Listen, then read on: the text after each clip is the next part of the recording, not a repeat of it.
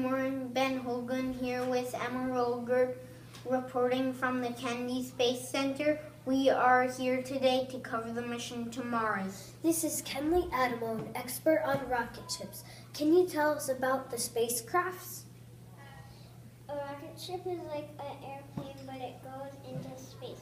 In the mid-20th century, we created a machine that escapes Earth's gravity and atmosphere to help us explore what's beyond. The first rocket ship to take astronauts to space was in 1960. Do you have anything else you would like us to know? Rocket ships are important because it brings astronauts to space so they can learn about our solar system. Let's turn it over to our panel and explain why we are not going to Sun, Mercury, or Venus on this expedition.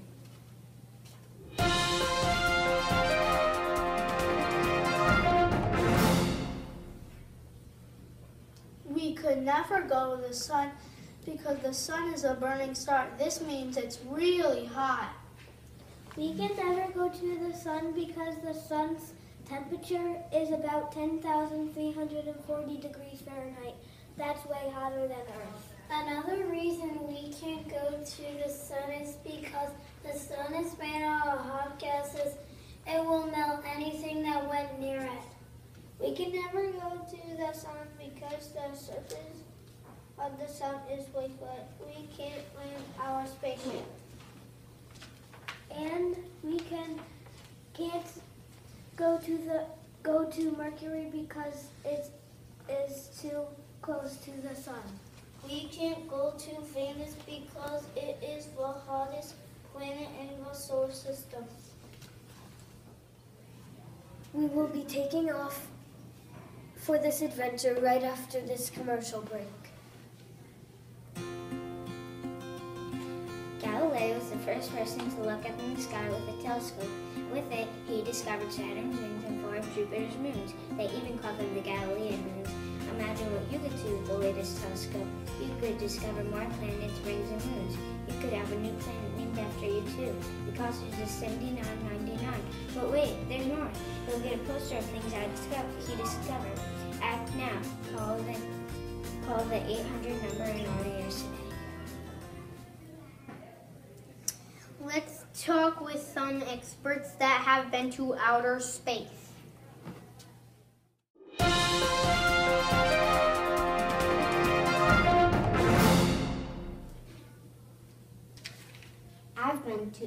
I've been to the moon. Did you know that the moon is made of rock and has mountains? The moon also has craters. A crater is a hole in the moon. On the moon, you can also find volcanoes. Scientists think that they and erupted during the dinosaur age. The moon is the Earth's satellite. A satellite means to orbit something. The moon has phases. Full moon is one phase of the moon. In a full moon, the sun is hitting it just right so that you can see all of the moon's shape. The moon also has a new moon phase. You cannot see a new moon. You get a new moon every month. Now let's hear about one of the most famous astronauts that have been on the moon, Neil Armstrong.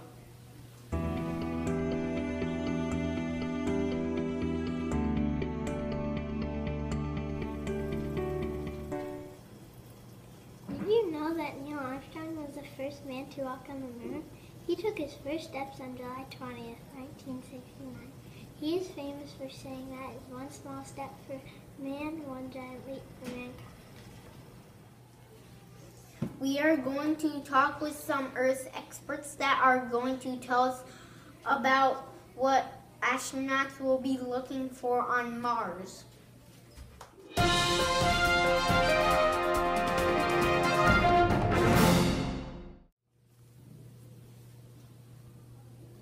Here on Earth we have water.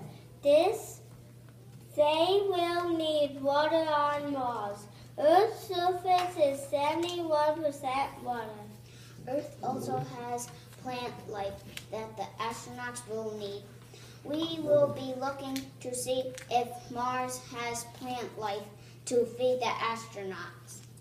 On Earth, we have oxygen. Oxygen helps us breathe. We're hoping to find oxygen on Mars. That would be amazing. Lastly, Earth is known for human life. We would like to see humans on Mars that are just like us. Send it to Mission Control to talk with more scientists. We're going to Mars because we want to see if there's life or liquid water on Mars. Mars is sometimes called the red planet because of the iron on Mars' surface. Mars also has a volcano and a canyon. 5, 4, 3, 2, 1, blast off.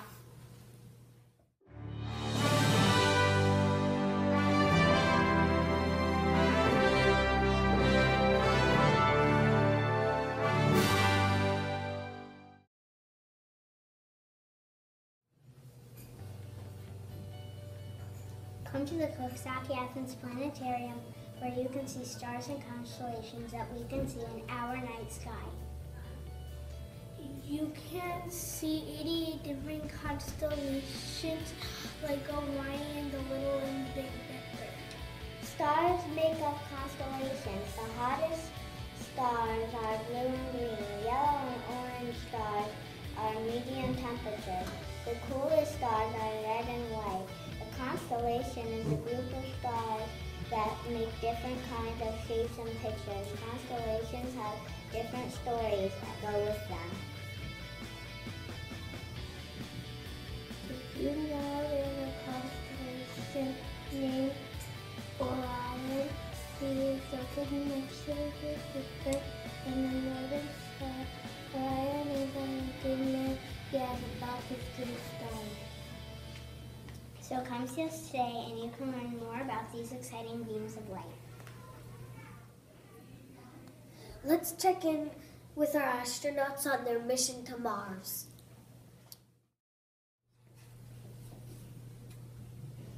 Did you know that Mars is being explored with rovers? Yeah, rovers have cameras that take pictures of Mars. Oh, I see an asteroid. Did you know Giuseppe Piazzi found the first asteroid in 1801? The asteroid belt separates the inner and outer planets and is made of millions of asteroids. Asteroids are small solar system bodies made of rock and metal that orbit the sun. On a related note, scientists have come together to debate in a town hall where our next mission should be. There will be representatives from Jupiter, Saturn, Uranus, and Neptune, and Pluto, trying to persuade the NASA community why their planet should be the next planet for human exploration.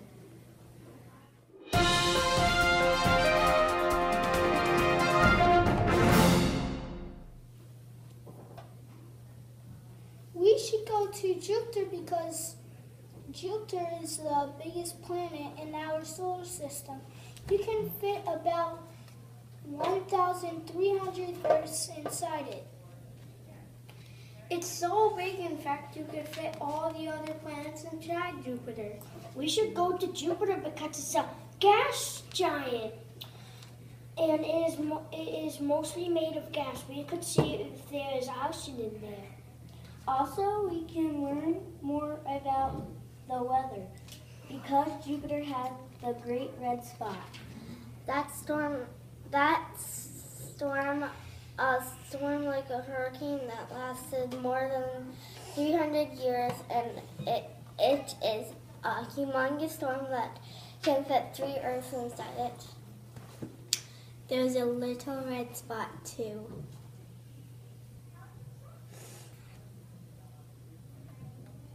Jupiter at least has 67 moons. The moon Europa has a thick layer of ice over an ocean of water. if we go to Jupiter, we could see if there's life in that ocean. Io has lots of volcanoes.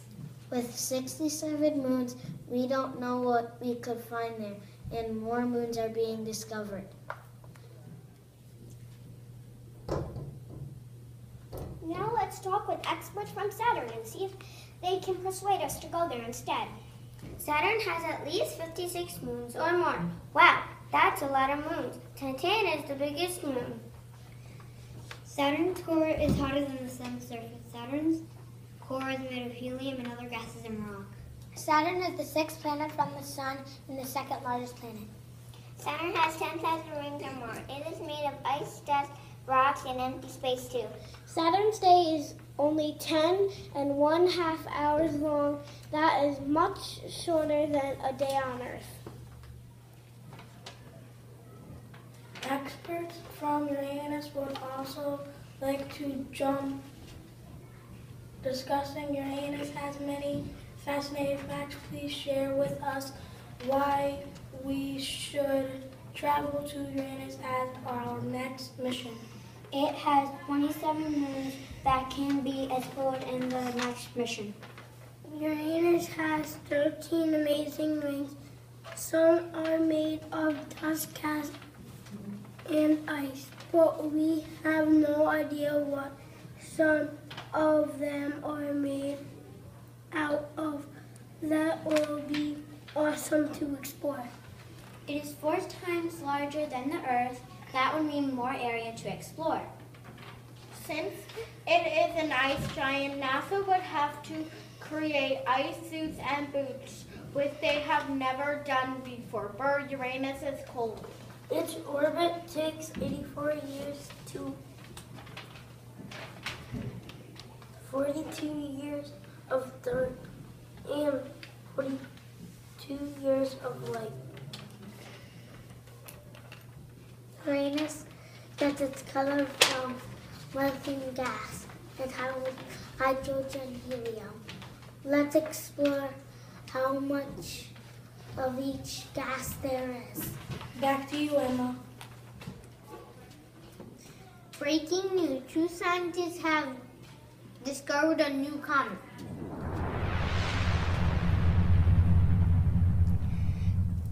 Did you know that comets are balls of frozen gas, rock, dust, and ice? They are very far from the sun. Comets often have 2 tails. One tail is blue, the other is white or pink. Comets move much faster than asteroids and comets. Always around the sun. Experts from Neptune will try to convince us to explore their planet.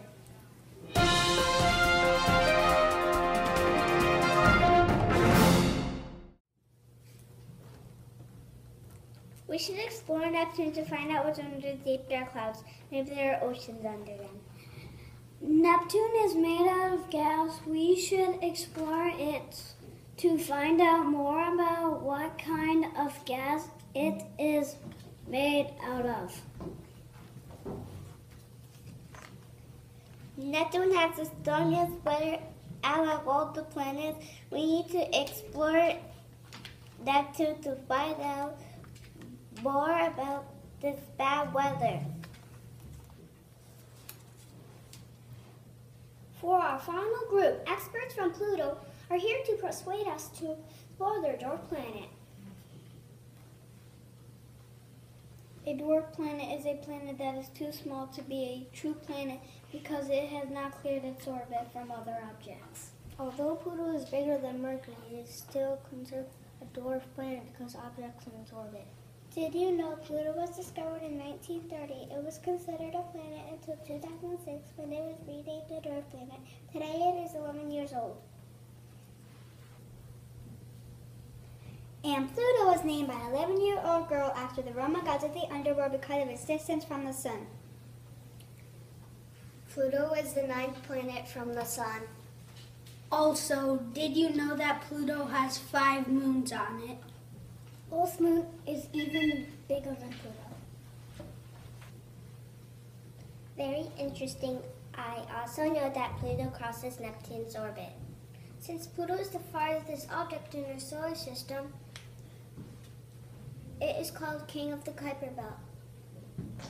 Even though Pluto is the smallest planet in our solar system, we believe it's one of the most fascinating planets.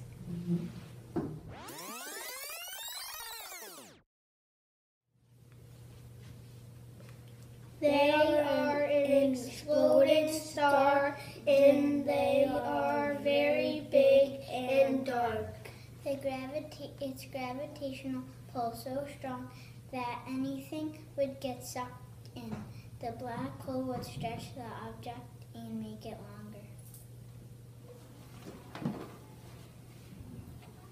That gives us a lot to think about. Let's do a final check-in with our astronauts traveling through Mars. We're now heading back to watch the final descent to Mars.